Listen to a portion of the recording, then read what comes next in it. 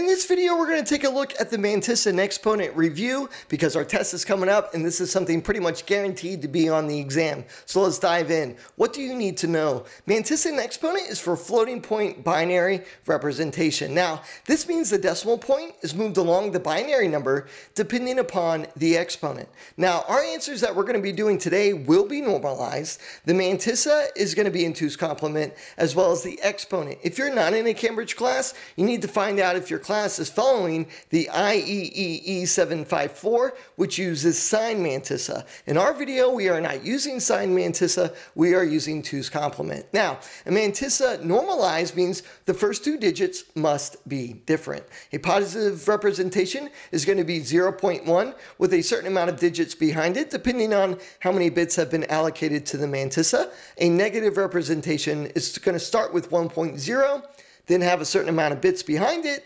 depending on how many bits have been allocated to the mantissa. So let's go over some tips that may help you. Let's start with positive numbers first.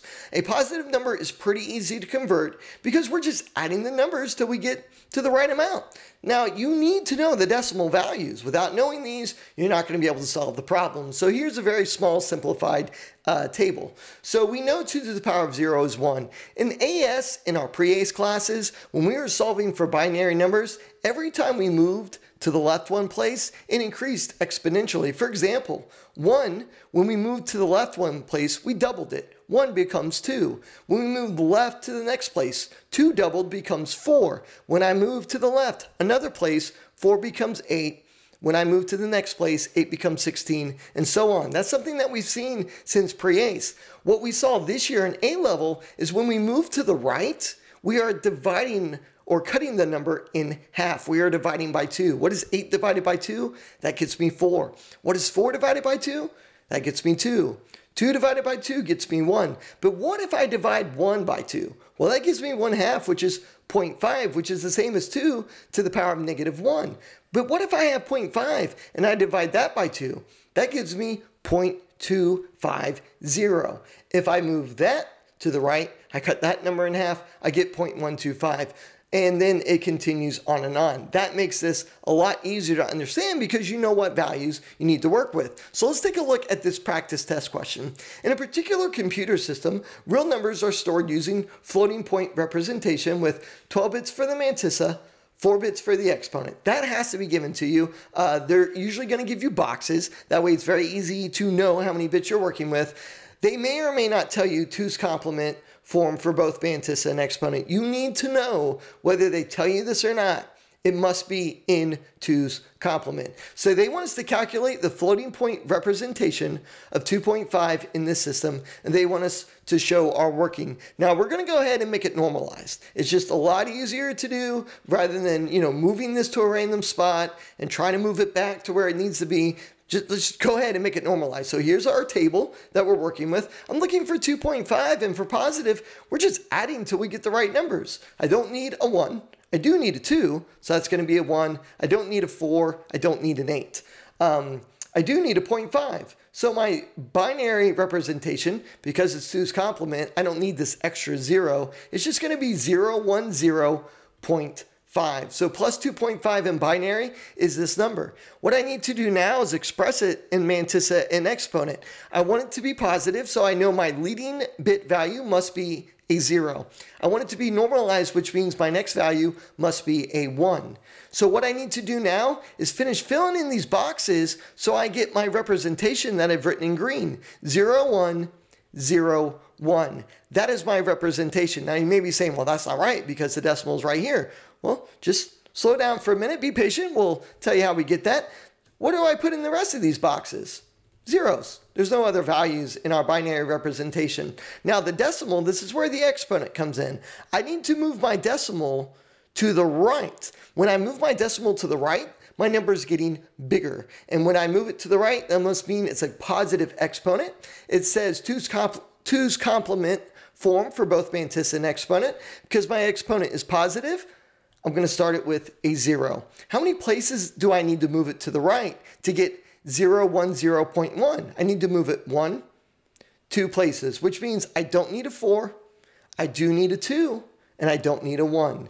and I just picked up 3 easy points because when I move this decimal 1, 2 places, I get the same answer I have written in green, which is 010.1. The decimal will always be between the first 2 bits. Sometimes they will show you the decimal between the first 2 bits. Sometimes they will not. Regardless of whether they show you that there or not, the decimal always starts between the first 2 bits. All right, let's talk about negative numbers. So a negative number can be tricky, but there's something you can do to make it easy. And we went over this in the original video. All we need to do is remove the negative sign and find the positive representation. We use the 2's complement trick, which I will show you, and we convert it back to negative. So let's take a look at this. Calculate the floating point representation of negative 2.5 in this system. Show you working. Not a problem. They just made it super easy for us because we need the positive representation of positive 2.5 so we can use the 2's complement trick. So what we do is, here's my positive 2.5 in binary, and here's the trick we do. We start from the far right, we ignore all zeros until we get to the first one. When we get to the first one, we keep it and we flip everything else. So I'm starting from the right. Well, my first digit is a 1. I'm going to keep that. So I keep that 1 there. I flip everything else. This 0 becomes a 1. This 1 becomes a 0. This 0 becomes a 1. So what I need to do is I need to show that in my mantissa and exponent. Now I want it to be normalized. I have a negative number here, which means it's going to start with the 1. So that is this 1 in green down here. Then I'm going to have a 0. Then I'm going to have a 1. And then I'm going to have another 1. What do I have everywhere else? Zeros.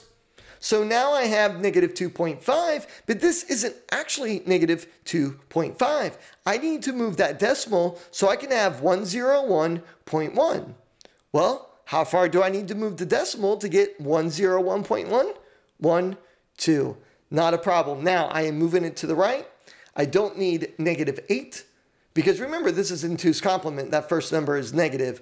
I do not need 4. I do need 2. And I do not need 1. Now, it just happens to work in this scenario that we're moving the decimal to the same amount of spaces. That's not always going to be the case. But all you have to do is ask yourself, how far do I need to move the decimal to get the number that I'm trying to get? Okay, so then we had this question. Find the denary value for the following binary floating point number. Show you're working. They're just giving us points here. We're already at 6 points. Here we're about to pick up another 3 for 9. Then we're going to pick up 10. We're going to be picking up 11 points, and we're not even on the second question of the exam. And you're going to have mantissa and exponent on there. It's extremely likely. It's a very popular question, so you definitely want to be familiar with it. Okay, so I take a look at my exponent. I found my decimal. It's always going to be between the first 2 bits. I convert the exponent. This is positive 3. Because I have the value of 1, I have the value of 2, 2 plus 1 is 3. That means I need to move my decimal to the right 3 places. So I'm going to move my decimal to the right 3 places, which gives me 0, 0, 1, 1, 0, 0, 0, 0, 0, 0, 0. Well, what is 0, 0, 1, 1.0? 0, 0, 1, 1.0 is 3. The first value is 1, the second value is 2. I have a leading 0, which tells me it's a positive number, so I know right away this has a value of 3 or 3.0. Look at part D. State whether the floating point number given in part C, that's this right here, is normalized or not normalized. Well, in order for it to be normalized, it needs the leading digits must be different. So we say not normalized. We pick up an easy point there. A normalized floating point number's first 2 digit must be different. Now, what you want to do is you want to be as specific as possible. You want to say it must be 0.1 for a positive number or 1.0 for a negative number. Now, you may argue and say, well, that's only one mark there. But you don't want to have an examiner who writes NE, which means not enough. So just go ahead and tell them what you know. 0.1 for positive, 1.0 for negative. That way, if there's any situation where they may be saying, not sure if that's enough, you go ahead and you remedy that right away. Okay, affecting range and precision is the last thing you need to know for this review. The system changes so that it now allocates 8 bits to both the mantissa and the exponent. State 2 effects this has on the numbers that can be represented. Okay, so I now have less bits in the mantissa. I went from 12 to 8. What does that do to the accuracy of my numbers? Well, decreasing bits in the mantissa affects precision and accuracy. You now have less bits to work with to get as close as possible to a more specific value. But now I have 8 bits in the exponent. I had 4, now I have 8 bits in the exponent. Well, that just means I can have more room to move the decimal because I can represent a higher number in my exponent. So increasing the bits in the exponent now allows for a larger range of numbers since you can increase how far you can move the decimal point. So affecting the exponent affects the range, affecting the mantissa affects precision and accuracy. Now in this case, they took away bits in the mantissa, so that gives us less precision and accuracy. They gave us more bits to the exponent, that increases the range. So the reverse is also going to be true. If they take bits away from the exponent, we have a smaller range, but we can get higher precision and accuracy. So the mantissa and exponent bits, there's a trade-off. You can give more bits to the exponent, but you have to take them from the mantissa. If you want more bits in the mantissa, you have to take them from the exponent. I hope you found this review helpful. If you have any questions, please post a comment below. If you found this video helpful, please give it a thumbs up and subscribe to help the channel grow. And we'll see you guys in the next video.